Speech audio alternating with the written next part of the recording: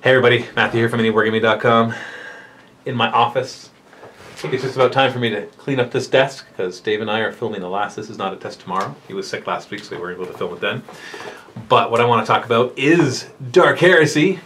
Sad news is this game is no longer available. Fantasy Flight Game no longer makes it because they don't have a relationship with Games Workshop anymore. But good news is that we are actually going to be doing a role-playing game show based on Dark Heresy. And I've talked about this already. We're actually going to be launching an IndieGoGo campaign later this week. I'm thinking on Friday it'll start. It might be as early as Thursday though, which will be November 2nd, I think. Yeah, November 2nd. I've kind of got a lot of feedback from people. It sounds like in order for us to do a role-playing game show, there is a lot of investment. We have to buy a lot of new equipment. There is a lot of investment in manpower to make it as well. And since it's an untested thing, we wanted to run a little IndieGoGo to cover part of the costs.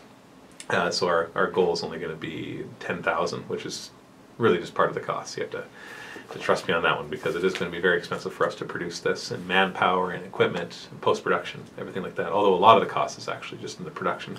There's a lot of hours that go into things like that.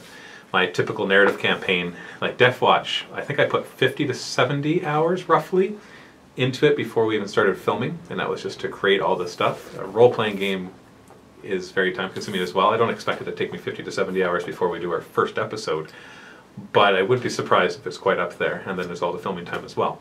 So I had put up the question, would people support an IndieGoGo, and a lot of people said yes, and so let's do that so that we can really make the show work, because what I want to do is I want to make the show free, and in order to do that we need to be able to raise that money to do so. So if we're able to raise our goals, then we'll be able to make the show free. Otherwise we'll have to follow the typical tradition of the free and vault.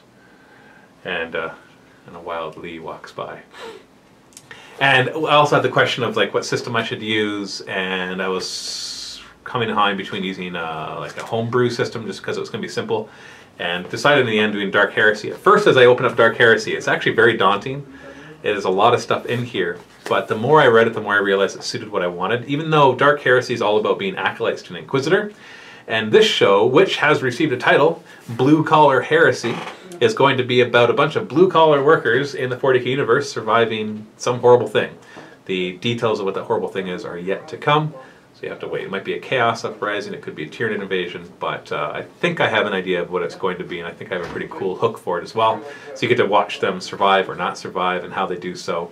And Dark Heresy just provides a lot of tools that I think will be really useful. Things from madness to shock and fear, to subtlety, to their influence. There's things I won't be using, like the classes and all that don't make sense. You know, I'm a janitor, so I'm an assassin, or I'm a taxi driver, so I'm a tech priest. Like those things are too high level for what they're looking for. We're looking for like really dumbed down.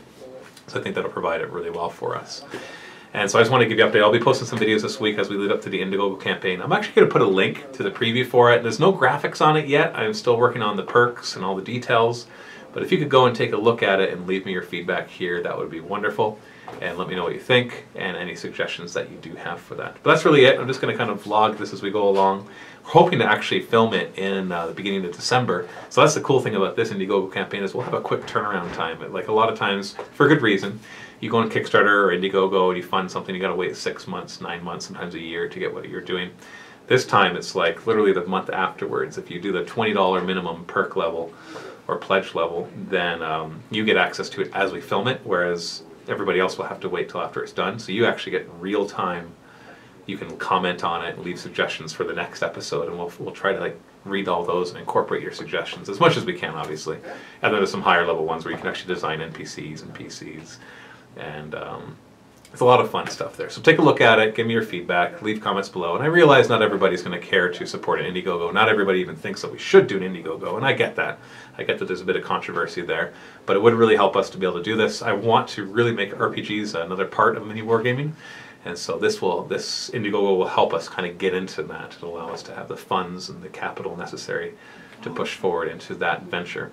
And not that we won't have these in the vault. I know if this first one might be free, but if there's proved to be popular, then we'll create vault-only ones, and we'll create ones that alternate between free and vault and all of that. But this first one, I really want to give it a good go. So I'd like it to be free, if we can raise enough money. If not, well then we'll just do our typical, and it'll all be fine.